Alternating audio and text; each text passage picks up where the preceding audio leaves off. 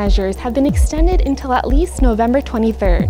But from then on, restrictions on open-air activities as well as outdoor bar and restaurant terraces could be eased if pandemic-related figures continue to progress favorably.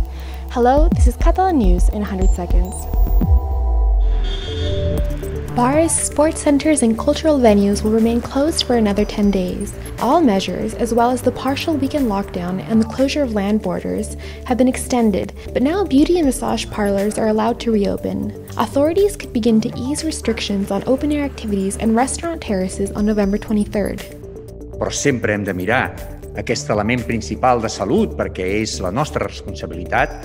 Necessitem aquests 10 dies, els necessitem.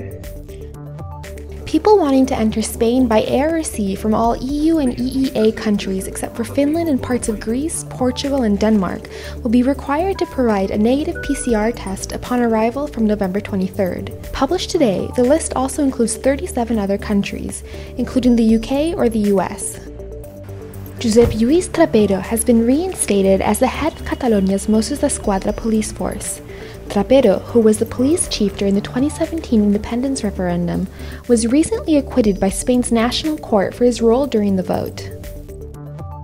Carles Puigdemont will run in the upcoming election for his party, Junts per Catalunya, but not as its presidential candidate. He acknowledges the possibility of being reinstated to the post from exile.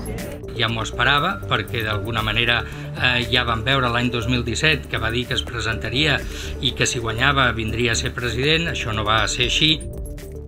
Catalan migrant rescue NGO Open Arms has saved 250 people over the past few days in the Mediterranean. But they weren't able to save all of the refugees they encountered, including a 6-month-old baby.